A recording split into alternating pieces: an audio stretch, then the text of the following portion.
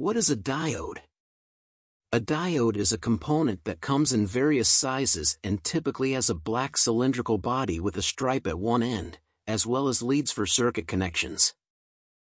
The specific functions of these ends will be explained later in this video. The end with the stripe is called the cathode, while the other end is the anode.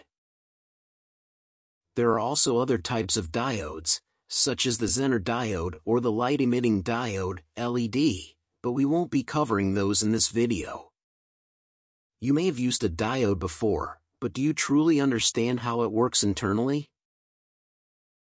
A diode allows current to flow in only one direction within a circuit. In this video, we have animated the electron flow, where electrons move from the negative to the positive. However, you may be more familiar with conventional flow, commonly used in electronics engineering, where electrons flow from the positive to the negative. Electron flow represents the actual occurrence, but you may encounter conventional current explanations as they are easier to understand. Just keep in mind which one we're using in this context. When we connect a diode in a simple LED circuit like the one shown, we observe that the LED only turns on when the diode is installed correctly. This is because the diode allows current to flow in only one direction. Depending on how the diode is installed, it acts as either a conductor or an insulator. For the diode to function as a conductor, the stripe end is connected to the negative side, while the black end is connected to the positive side. This setup allows current to flow and is referred to as the forward bias. If we flip the diode, it acts as an insulator, preventing current flow. This orientation is known as the reverse bias.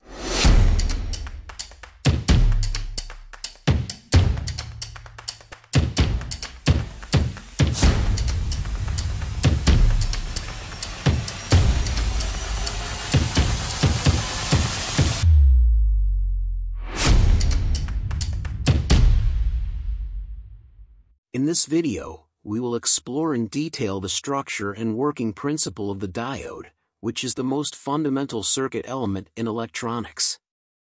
Before we delve into the structure of the diode, let's first explore the electron configuration of atoms. Electrons are organized within the electron cloud based on the distance of their orbits from the nucleus. These orbital layers are also known as shells. Each shell has a specific electron capacity, determined by a rule in quantum mechanics. According to this rule, an orbit is filled when the number of electrons it holds is equal to 2 times n squared, where n represents the number of shells away from the nucleus being considered. This value is also referred to as the principal quantum number. To calculate the maximum number of electrons in a shell, we can apply the equation 2 times n squared. For example, the first shell would have 2 times 1 squared, which equals 2 electrons. Moving on to the second shell, we have 2 times 2 squared, resulting in 8 electrons. The third shell would contain 2 times 3 squared, equaling 18 electrons. Similarly, the fourth shell would hold 2 times 4 squared, resulting in 32 electrons. This pattern continues for higher shells. It is important to note that elements can have up to 7 shells, but not every shell may reach its maximum electron capacity. The formula presented here allows for the calculation of the theoretical electron capacity for elements with a maximum of 7 shells. Atoms with 1, 2, or 3 electrons in their outer orbital are conductive, while those with 4 electrons are semiconductors. Under normal circumstances, semiconductors behave as insulators, but they can be made conductive by adding certain additives. Diodes are created by doping these semiconductors with impurities. The most commonly used semiconductors for diodes are silicon and germanium, which have similar crystal structures. Silicon is abundant in nature, while germanium is relatively rare. Due to its abundance, silicon is widely used in semiconductor circuit elements. On the periodic table, silicon and germanium are located in group 4A. Silicon has an atomic number of 14, while germanium has an atomic number of 32. This means that silicon has 14 electrons in total, while germanium has 32 electrons. When we examine the atomic structure of silicon, it has 2 electrons in its first orbital, 8 in its second orbital, and 4 in its outermost orbital.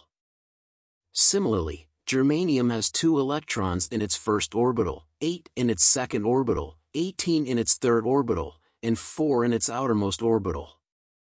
Although we represent them in 2 dimensions, they are actually composed of atoms joined by covalent bonds. The bond structure of silicon is depicted as each atom in the outermost orbital forming covalent bonds with other silicon atoms. Germanium has a similar bond structure because both elements have 4 electrons in their outermost orbital. When these structures are doped with other atoms, new materials are formed. These newly formed materials are called N-type and P-type materials. Now, let's understand what N-type and P-type materials are. Let's consider the element antimony, Sb, which has 5 electrons in its outermost orbital. Antimony is an insulator due to its 5 electrons in the outermost orbital. However, when we dope an antimony atom with silicon, 4 electrons in antimony's outermost orbital form bonds with 4 silicon atoms, leaving 1 electron uninvolved. This doping process creates a new structure called N-type material. Similarly, let's consider the element boron, B, which has 3 electrons in its outermost orbital. Boron is a conductor because it has 3 electrons in its outermost orbital. When we dope a boron atom with silicon, 3 electrons in boron's outermost orbital form bonds with 3 silicon atoms. As a result, 1 silicon atom remains uninvolved to maintain the bond, creating what is known as P-type material. Whether it's silicon or germanium, the principle remains the same since both elements have 4 electrons in their outermost orbital. To illustrate this, we can represent the P-type material with hollow circles and the N-type material with circles containing additional electrons. When we combine the P-type and N-type materials, we form a diode, which is the most fundamental circuit element in electronics and provides numerous benefits. The P-type part of the diode is called the anode, while the N-type part is called the cathode. The cathode is distinguished by a white stripe. The circuit symbol for a diode is depicted with the stripe on the cathode part and in the shape of a triangle. Now, let's explore how a diode works. On the left, you can see the internal structure of a diode, and on the right, there is a corresponding figure. Let's connect a voltage source to the diode as shown here. When the diode is connected, electrons from the N-type part flow into the holes in the P-type part. This results in the relocation of electrons from the negative pole of the source to the positive pole. It's important to note that in electronic circuits, the direction of current flow is considered opposite to the flow of electrons. Therefore, in this circuit, the current flows from the positive, plus, to the negative, minus, direction. When the diode is connected in this manner, it allows current to flow through the circuit. However, what happens if we reverse the diode? If we remove the diode from the circuit and connect it in reverse, the electrons in the N-type part will be attracted to the positive pole of the source. Consequently, there will be no electron transition to the holes in the P-type part of the diode.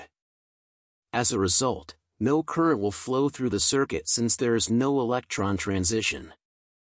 In other words, the diode only allows current to flow in one direction within the circuit. To illustrate this, when the diode is connected with the flat side facing forward, the lamp will light up as the current flows through the circuit. However, if we connect the diode in reverse, no current will flow, and the lamp will not light up. Similarly, if we replace the lamp with a motor, when the diode is connected with the flat side facing forward, the motor will start as current flows through the circuit. Conversely, if we connect the diode in reverse, no current will flow, and the motor will not start. It's important to note that the voltage value at which a diode allows current to flow differs depending on the material used.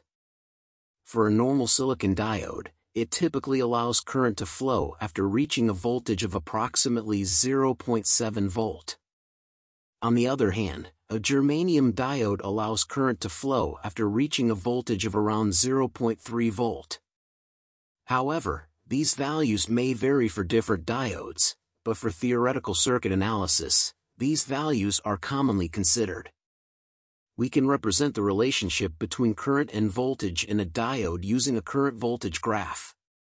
The current voltage graph for a normal silicon diode shows that it allows current to flow after reaching approximately 0.7 volt and is polarized forward. Likewise, the current voltage graph for a germanium diode shows that it is polarized forward and allows current to flow after reaching approximately 0.3 volt. Now, when a diode is connected in reverse, it's important to determine how much voltage it can withstand without allowing current to flow or causing damage. Similarly, we need to determine the maximum current it can handle. To obtain this information, we refer to the datasheet provided by the manufacturers.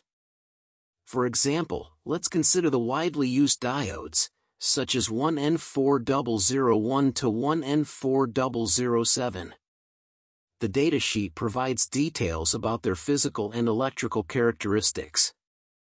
For instance, the 1N4001 diode can withstand a maximum reverse voltage of 50 volt without damage, while the 1N4007 diode can withstand up to 1000 volt. The maximum current that all these diodes can handle is 1 ampere. In circuits with higher current requirements, it's necessary to choose a diode with appropriate specifications. Now, let's imagine a scenario where our circuit has a current of 2 ampere.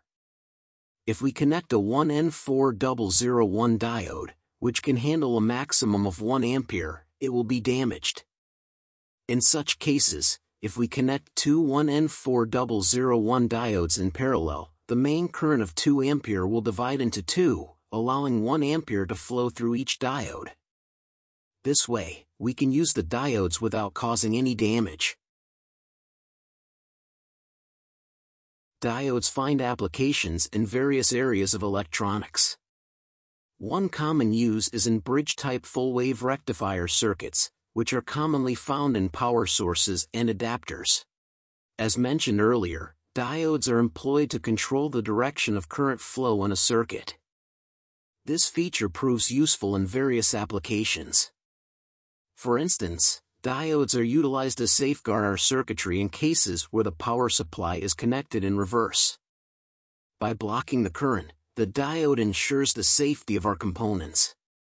Another purpose of diodes is the conversion of alternating current, AC, to direct current, DC. AC, characterized by electron movement in both forward and backward directions, generates a sine wave with positive and negative halves. On the other hand, DC allows electron flow in only one direction, resulting in a flat line in the positive region. To achieve AC to DC conversion, we can connect the primary side of a transformer to an AC source and then attach the secondary side to a single diode. The diode permits only one half of the AC wave to pass through while blocking the current in the opposite direction. Consequently, the secondary side of the circuit experiences solely the positive half of the AC cycle, effectively transforming it into a rudimentary DC circuit. Although the current pulsates, we can enhance this process by employing 4 diodes in a bridge configuration. By using a full-wave rectifier setup, the diodes control the paths through which the AC can flow, selectively blocking or allowing its passage. As demonstrated earlier, the diodes permit the positive half of the sine wave to pass through, while also enabling the inverted negative half to become positive. This configuration significantly reduces the pulsation in the resulting DC supply. However, to further refine the DC output, capacitors can be incorporated to smoothen the ripple and approximate a continuous, uninterrupted DC supply. Another application of diodes is in BJT or bipolar junction transistors. These transistors consist of a combination of N-type and P-type materials, similar to diodes. While the diode is formed in the form of PN, BJT transistors consist of a combination of PNP or NPN. Thyristors and triacs also follow a similar structure, consisting of 4 N-type and P-type materials combined in the form of NPNP.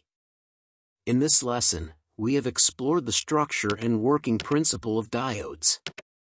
We have covered their atomic configuration, doping process, N-type and P-type materials, as well as their usage in electronic circuits. I hope you found this information useful and enjoyed the lesson. Thank you for watching, and I look forward to seeing you in our next video.